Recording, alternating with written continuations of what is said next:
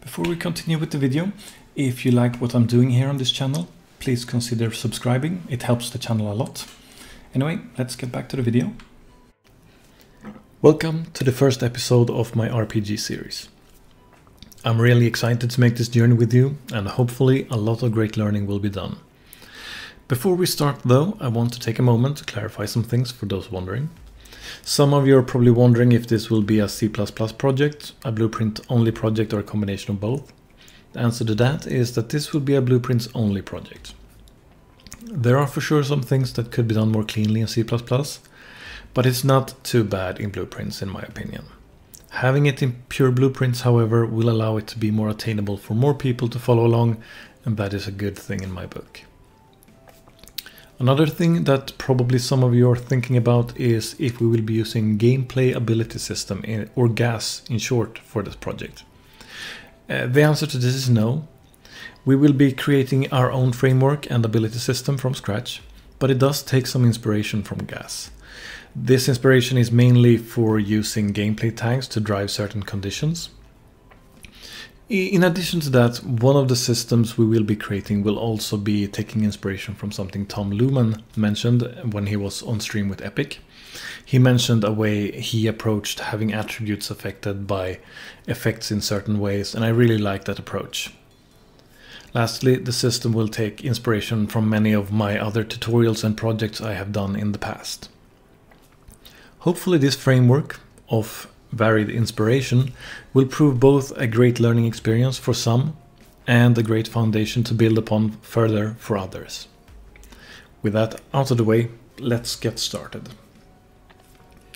So what we will be doing today is we will be starting to prepare our project for the upcoming episodes. So what we have here today is a third-person template project. Standard project, no starter content or anything like that. And we're currently using the version 4.26 something, I don't know. It should be fine in 4.27 and in Unreal Engine 5 as well. There might be some differences, so if you want to have the best and easiest way to follow along, you probably should try and use 4.26, but if you're acquainted with both of the other versions, you should be fine to handle those and follow along with the tutorial series. So what we will start off doing is we will click over here to get a better view. I tend to like to work in this manner. And what we're going to start off doing is we're going to create a folder. We're going to be calling this RPG, simply for our RPG system. And in this we want to create another folder. And this one we want to call characters. Since we will be having some characters later down the line, this will be the place that we will store them, and we will be expanding our catalog structure as we go along and add more systems and more assets to make use of. To start off with, we want to have our mannequin. We have our mannequin in, let's see, here we have the skeleton, and I actually want to bring this over to our character folder. So let's actually take all of these, move them to characters, so that's where we will be placing that. And in addition to that, we'll go and rename the character, or the skeleton, sorry, to UE4 main mannequin skeleton.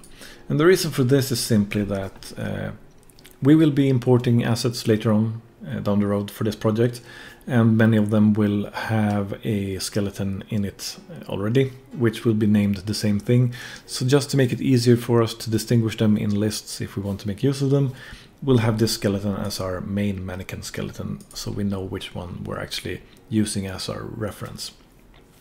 In addition, you might have other projects that you will be importing and be using, so you could make use of that for the same reason. Or it might be that you don't want to make use of this skeleton at all and want to change it later on, or for something completely different that you have in the form of assets. That's completely fine as well. But following this tutorial for now, this is what we will be doing until we get to the point of the end of the tutorial. Moving on from there, let's see if we have here, we have our third person character, our blueprint for that. We will move that over to our characters folder as well. Click move, and we have our map here, which is our starting map, and that is, let's create a maps folder as well, just so we have one. Could have chosen to call it levels, of course. We'll take the build data just because it has one and bring all of it over here as well. The game mode we can leave for now, I think. Actually, let's be good and take that as well. So we'll call this modes. And that's where we'll be placing everything related to such things. Like so. Move here. And we have some animations here as well for our character. Let's...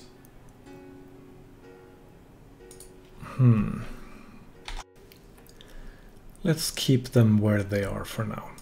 Anyway, since we now have moved all of our stuff, or most at least, to the RPG folder, what we want to do is we want to save everything. We right click on content and we choose fix up redirectors in folders.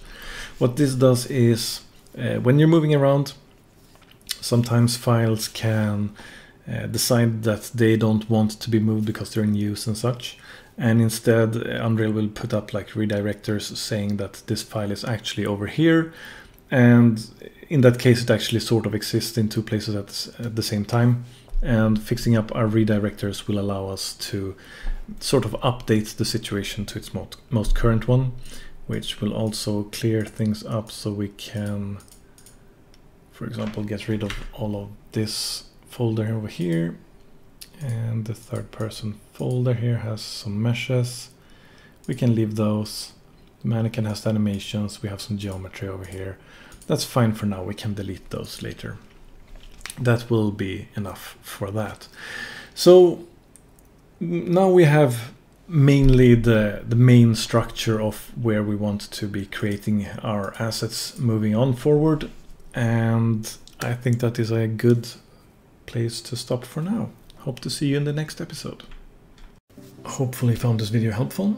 If you liked the video, leave a like. If you did not like it, leave a dislike. Leave any suggestions or comments you have down below. Subscribe and share this video if you want to see more like it in the future. That is all for now. Keep on learning. Take care.